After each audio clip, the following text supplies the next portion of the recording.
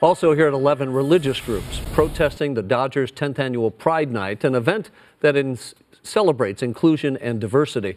The groups had rallied against an activist organization made up of drag queens dressed as nuns. That's right, but the Sisters of Perpetual Indulgence say they had no issue with the protests. Thousands of demonstrators briefly blocked the entrance to Dodger Stadium. They protested against the nuns, saying that they mocked the Catholic religion. The protests were largely peaceful, though. Chris Wolf joining us live from Dodger Stadium, where celebration and condemnation were on full display tonight. Chris? Yeah, that's right, Rick and Cher. There was an extra heavy police presence outside Dodger Stadium today, but we can tell you there were no major problems or arrests connected to these demonstrations.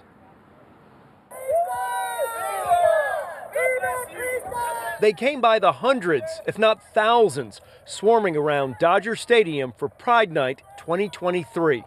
Throngs of the faithful, a coalition of Catholic and Christian groups and activists, protesting what they consider an affront to their religion and core beliefs. Jesus Christ is not only our Lord, he's the Lord of America. Before the Dodgers took on the San Francisco Giants, they paid special tribute to a group called the Sisters of Perpetual Indulgence. The members in drag are heavily made up with different names and personas, but all don variations of the traditional nun's habit.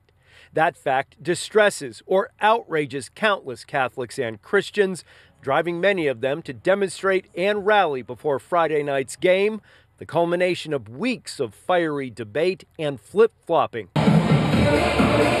First, the Dodgers invited the sisters to Pride Night, then disinvited them, then re-invited them. Finally, on the field, when the stadium was still fairly empty before the festivities, the ball club honored the group with the 2023 Community Hero Award for charitable and humanitarian work. That filled me not only with joy and gladness, but a sense of safeness and security, and a sense that who I am, as ridiculous as this may be, is welcome on the face of the earth. I think everyone's after a good cause. Even though that happened, people could kind of learn a lesson from it and still be able to love and invite people and just be open with everybody. Not everyone is supportive. Yeah, my concern is that they're not sisters. And they're ridiculing the good sisters in the Catholic Church. We're here to pray for them as well, because we don't know why they feel that they need to do this. So, as activists, we cannot fault anyone for using protest to express their First Amendment rights. We hope that the people remain vociferous but peaceful. We will honor our king. The San Francisco Giants beat the Dodgers 7-5 in extra innings. Next up will be the Dodgers Christian Faith and Family Day on July 30th. Live at Dodger Stadium, Chris Wolf, KTLA 5 News. All right, Chris, thanks for that.